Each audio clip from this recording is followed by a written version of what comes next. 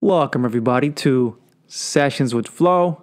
I am your host, and today we will be talking about the foundation of Los Angeles. So, when I was younger, as probably a lot of you probably went through, you hear about the missions in California and you think, oh, the Spanish came and conquered the area just like the rest of New Spain or Latin America. But California and really the Southwest was a little different when it came to how it was colonized. So, we will get into detail, more specifically LA, how LA was colonized. So let's get into it. When it comes to the founding of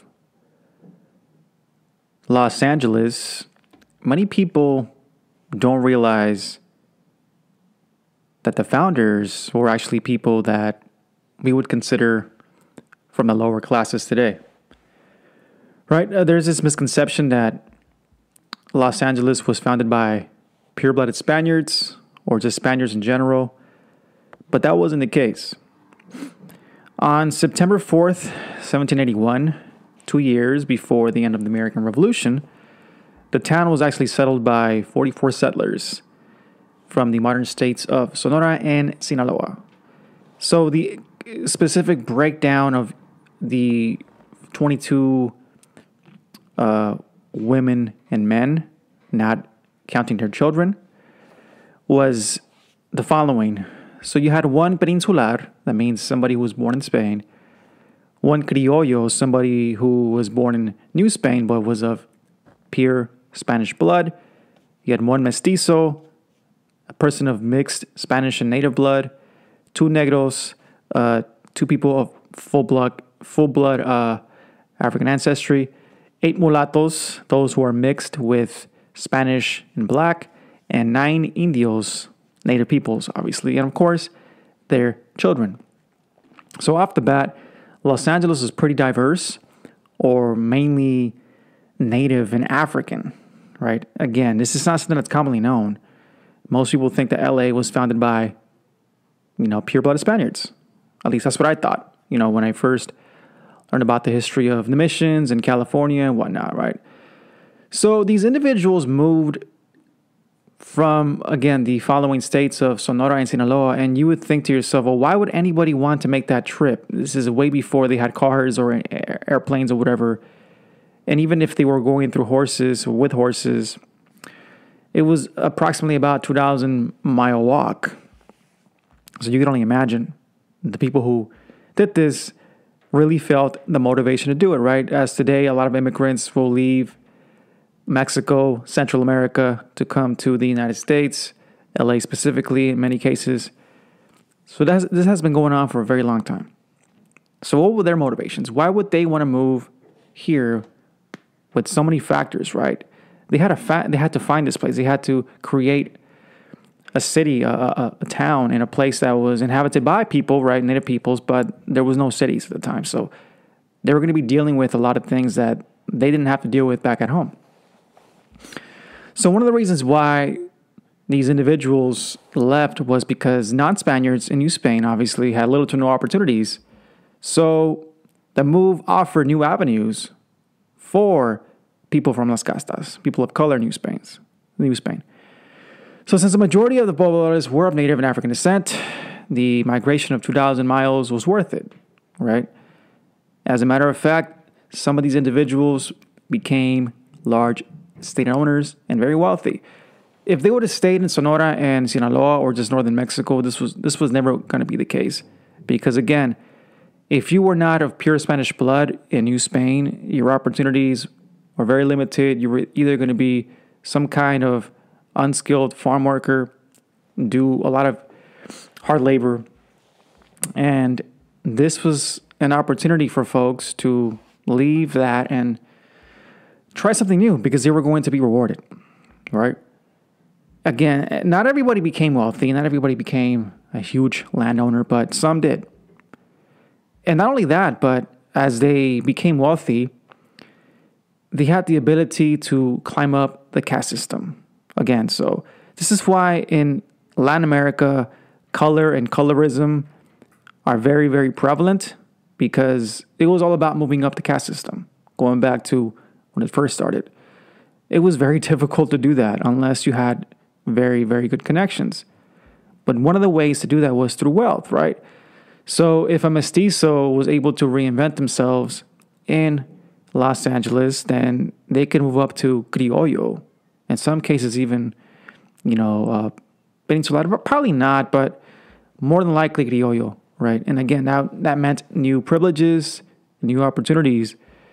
And for blacks and natives, they would move up to being mestizos or mulattoes again. That little bit of Spanish blood gave them more privileges because now they were considered somewhat likable, somewhat worth in this society according to these laws that they had in New Spain. And in hindsight, you might think, well, wow, why would these people deny their African or native ancestry? Well, this is why, because they were not offered the same opportunities if they had this type of ancestry, or if they recognized it, or if they acknowledged it. The move to assimilate to a Spanish society was what many people would do during this time, which ultimately contributed to why a lot of us don't know much about our native or African ancestry. It was happening all over Latin America, right? But again, obviously you had a native population here in Los Angeles, and mixing continued with the population here. They would intermix with the natives here, and so people still had native ancestry. But with that said, because they came from the caste system and because they understood this, you would think, well, they were going to be better with the native population. That was not the case. Many of those who did become very wealthy were no different than the criollos and the peninsulares who did that to them, right? They behaved in the same way. So this goes to show you that when you gain power, I mean, we've seen this many, many times in history. If you attain power, you become somewhat, oppressive. And this happened again in a place where individuals who came from oppressed groups did exactly that, and many, many times. Not always, but, those who gained land had native servants or even slaves at some point, right? So how do these people maintain themselves? They supported themselves and the community through these massive ranches because they were given large ranches by the crown of Spain as a reward for populating the town, for colonizing the town, for making the town more Spanish, right? They understood that the frontier needed to be guarded from other European powers as Russia and, in cases, England as well. So that was one of the ways that they were able to sustain themselves. However, during the Spanish period, the economy was very stagnant because the Spanish did not allow its subjects to trade with foreign people.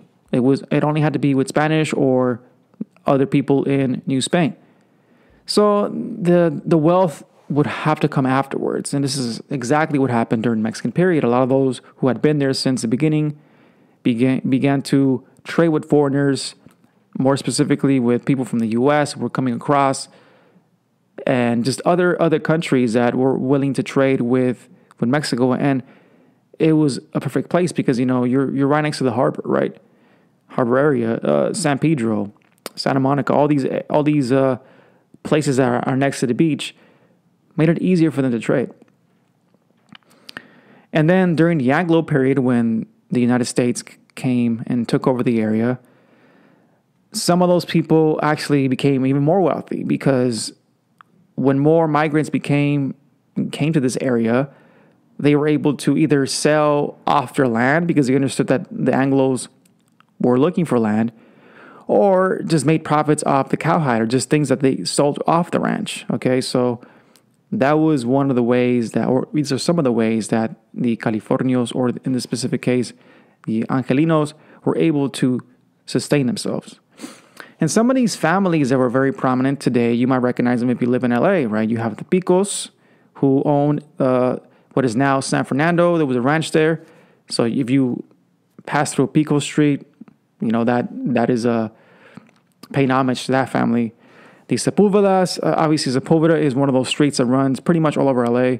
And what is now Palos Verdes used to be called Rancho Palos Verdes. That was the area they occupied. The Feliz family, what is now Griffith Park. If you pass through there, you'll see Los Feliz, the street. Again, the ranch they own there. The Reyes family in what is now Encino.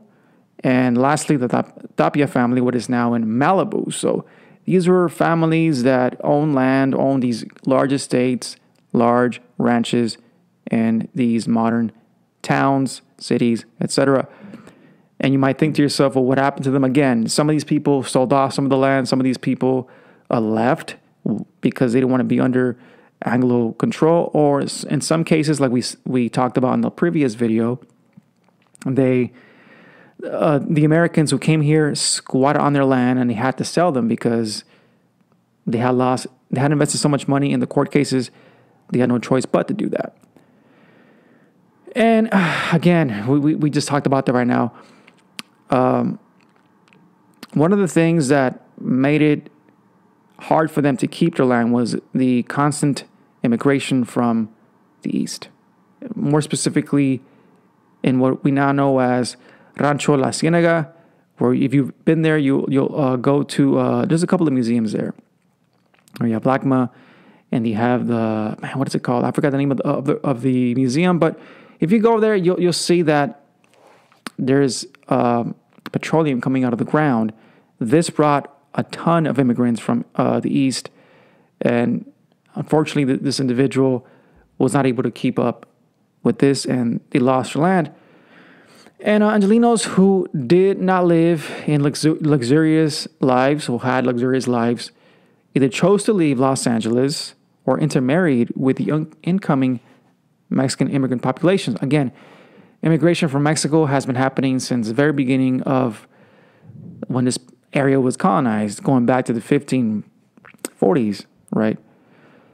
And so those Californios, when they intermarried, they took on Mexican traditions that they've had because, again, most of them only spoke Spanish when the Anglos came. So they just blended with the incoming Mexican population. With that said, though, today there are anywhere from 300 to 500,000 Californios who trace their lineage back to the original settlers of California. So again, it's not like they disappeared or anything like that. They just blended with the local Mexican population, and obviously because of what I just said, their status didn't remain. And if it did, if those who did sell off stuff and kept their stuff, they just kind of blended into the American Anglo society. And today there are folks who probably only speak nothing but English that do come from that section. And that concludes today's video. I hope you learned a lot. I hope you learned more about the history of Los Angeles and really just overall California. More importantly, I think it's important to know this because a lot of us are taught that people from our group, specifically those who identify from the Castas or native or black or whatever, we had opportunities even back then. The only issue is that these individuals obviously chose to deny their roots.